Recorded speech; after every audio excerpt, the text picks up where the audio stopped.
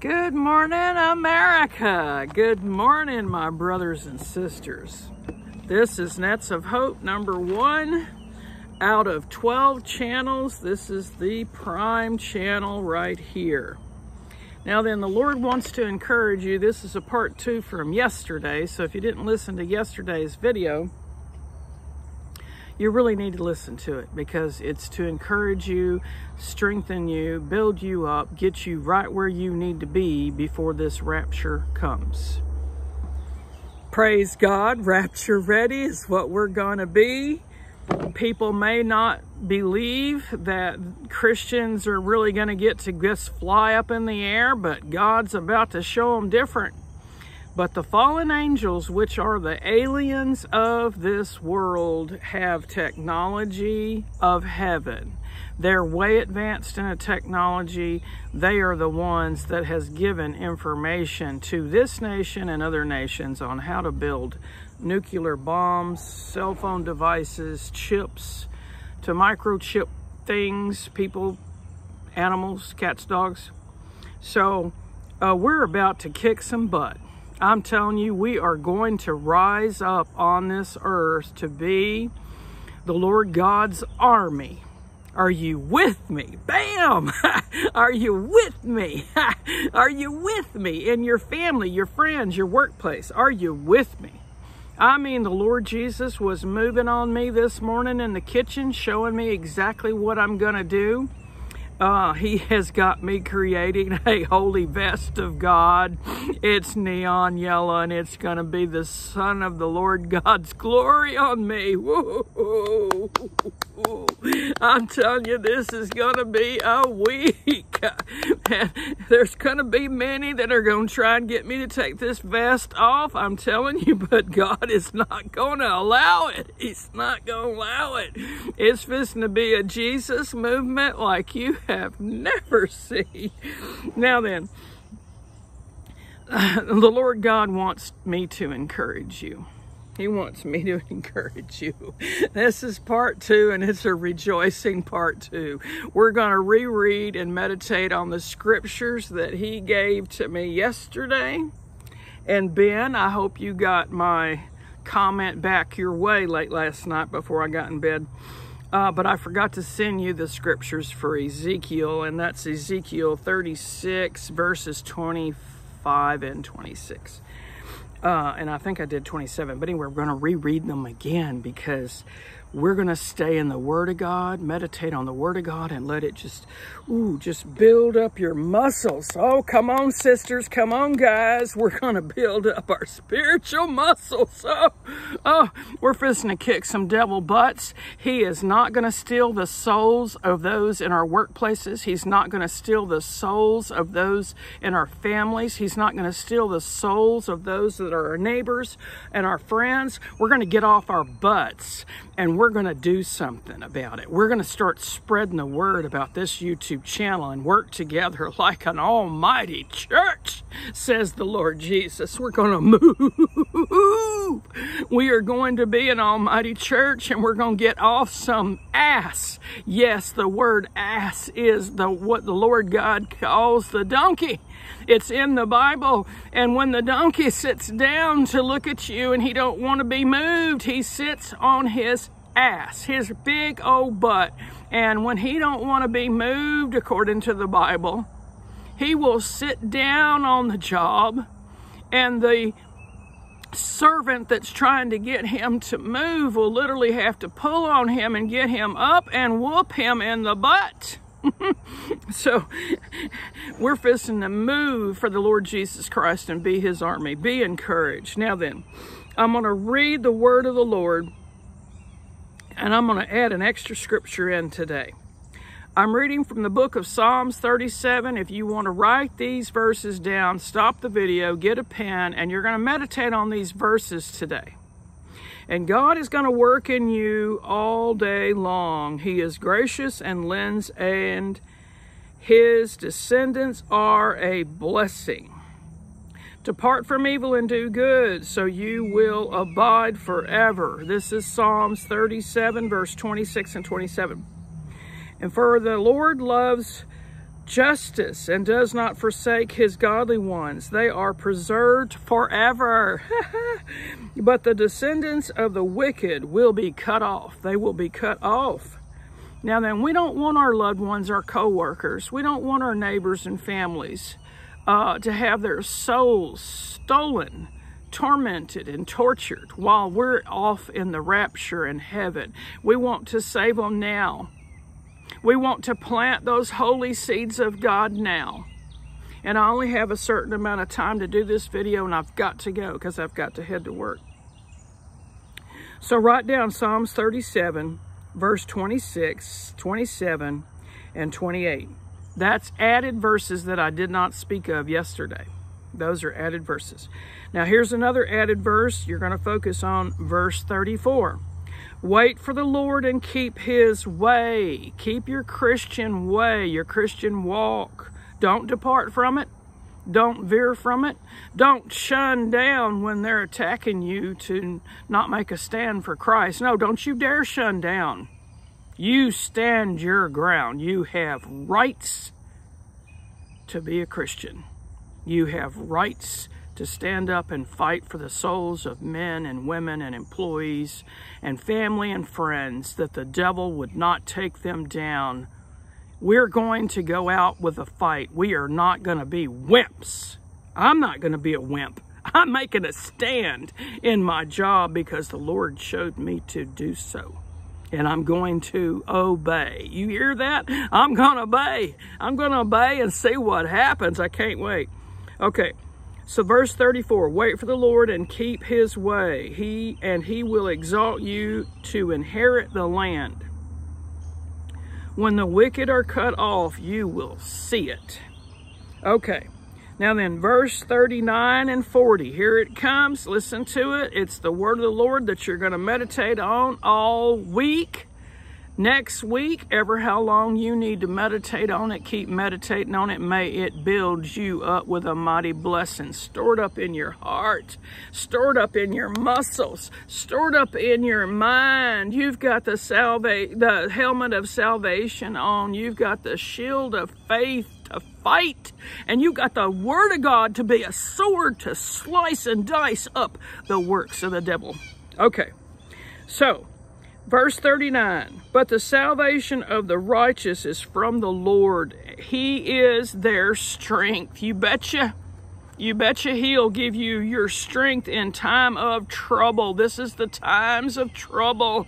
They're going to try and attack us. They're going to try and get us to be weak like a little bitty ladybug, okay? And I'm not going to be weak like a little bitty ladybug. Even though she's got a lot of legs to carry her body, I am going to make a stand because I've got Jesus Christ living in me. He is my strength.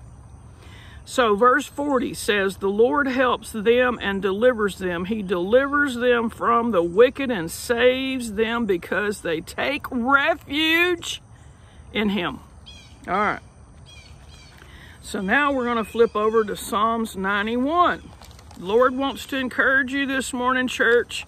He wants to lift you up. He wants to love on you. And again, he wants you to get your life right.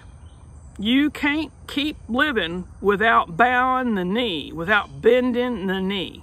Bend that knee in the morning, bend that knee in the evening, and all through the day, just talk to him all over the place. At work, wherever you're stocking meat, stocking cheese, maybe you're a cashier, maybe you're a gas attendant.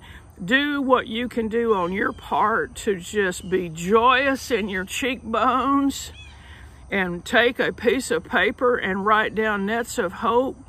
Write down at the very top that you're sounding the alarm to go to the Nets of Hope #1 channel.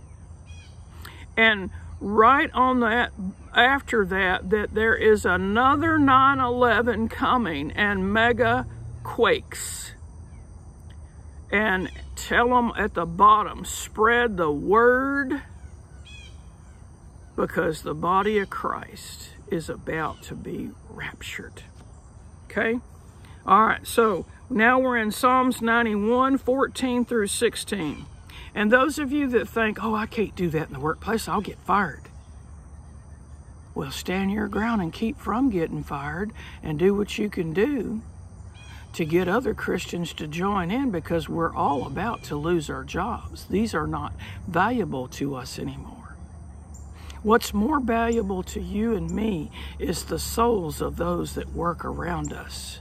Are you going to let the devil put those thoughts in your mind that, oh, you better protect your job, they're going to fire you? I'm not worried about that. I'm worried about what the Lord Jesus thinks about the souls of those people, and you should be concerned about them too, because they're going to be tormented and demons going to attack them. Many demons are going to possess them, and many are going to die when these bombs go off. Are you with me or not to save them? Get off your butts and let's do it. And each one of you can partake in what kind of job you can do. Whether you can sit in your chair and work on Facebook, work on Twitter, work on Instagram, every platform you can think of. But the Lord Jesus wants you to take your cell phone, go to where you install a new person into your phone book that you want to save, and you're going to put your name down there and the word journal, and then text yourself a message. Go over to the texting area, make a nice little email to everyone, and then you're going to figure out what video you want to send that will fire up the listeners that you're going to send that. And you're going to send it all through an email. And then when you get through making that email, make the email to yourself. Then you're going to forward all. Okay? You're going to forward all. And so when you do that, it's going to send out a mighty message to everyone in your phone book. Okay? All right, so you're going to do that today. We're going to raise up the subscribers on this channel and help save the souls of our family and friends. All right, let's move on. Okay, so now we're in Psalms 91, verses 14 through 16. Please write them down. Stop the video and write them down. If you don't have a piece of paper and you're driving the car, go to your text message area and just find somebody's text message area where you're going to act like you're sending a text message, and write these scriptures down right there. After you stop the video, go write down one scripture at a time, or when you get to work or wherever you're at, then just replay it, and I'll try and give the scriptures at the end again, okay? It says, because he loved me, therefore I will deliver him. I will set him securely on high. Do you believe that today? That he'll set you securely on high in your workplace, in your job, wherever you work, because he has known my name. He will call upon me, and I will answer him. I will be with him in trouble. I will rescue him and honor him. With a long life I will satisfy him and let him see my salvation. Praise God. Now we're going to move over to the book of Micah. And the last book we're going to move to is Ezekiel 36. Okay, so the Lord wants you to be repentive all day long. Live and walk in the spirit of the Holy Spirit. Be joyous. Be kind to others. And begin to think about what you're going to do to have a ministry within your family, your immediate family, and your friends, your close friends. But think about what you're going to do for yourself today between you and the Lord Jesus. Are you going to do get into some prayer? Are you going to get your life cleaned up before him today? Sure you are. You're going to get it cleaned up, and you're going to go in the rapture. And you're not going to let the devil condemn you of your sins, because when you repent, you are forgiven immediately if you truly believe that when you just repented, you meant it with all your heart. Then you are forgiven. I don't care if you did drugs yesterday, you drank some alcohol. I don't care if you did masturbation, you looked at some pornography, you cursed or yelled at someone, You haven't prayed to the Lord Jesus Christ in years. You haven't spent time with him. You haven't been doing deep Bible studies. You haven't been going to church. You haven't had a pocket pastor. The list could go on. Nail all those to the cross of Jesus Christ. You heard me. And let the blood of the Lamb cover every one of those sins, plus mountains of more. And you let Jesus Christ forgive you. If you truly repent and you mean it, you get rapture ready. You get God's holy forgiveness. And do not let the devil tempt you that, oh, God can't forgive you. You masturbated yesterday. You looked at that pornography. Oh, sister, you drank beers last night to get some sleep. Get off those beers and read your word, and the word of God, the Lord showed me, is the 11th harmonics. It will help you to sleep if you call out to him and you say, Lord Jesus, I've read your word tonight, and I'm trusting in you to help me. In Jesus' name, make sure you use his power of his name. In Jesus' name, help me to sleep like a newborn baby. And keep repeating that over and over and say, Lord, you are just, true, and faithful. And I know you love me. Help me to get some sleep. Help me to have your holy peace, that I won't have no anxiety. And just trust in God's word to be what you need to help you sleep after you read his word. And you don't have to read a lot. Just meditate on it 3 or 4, 5, 6, 7 times. 3 or 4 verses. All these verses I'm giving you today. Now, do not forget, do not forget, do not forget. Micah, the book of Micah, chapter 7, verses 18 through 19 is the ones I'm going to read today. Who is a God like you, who pardons iniquity and passes over the rebellious acts of the remnant of his possession? He does not retain his anger forever, because he delights in unchanging love. He will again have compassion on us. He will tread our iniquities underfoot. Yes, you will cast all their sins into the depths of the sea. Do you believe that? It's the truth. If you truly repent, he truly forgives. He did not come here to die on that cross for you to have to be dragged through the mud for days on end for God to forgive you. No, that's the work of the devil. And don't you believe him, because he's a liar. Okay, now we're moving to Ezekiel 36, and then I'm going to close this video out, and you guys are going to have a wonderful day, and so am I. Then I will sprinkle clean water on you, and you will be clean. I will cleanse you from all your filthiness and from all your idols. Everything that you've put before your face that was not God, whether it's soap operas on TV,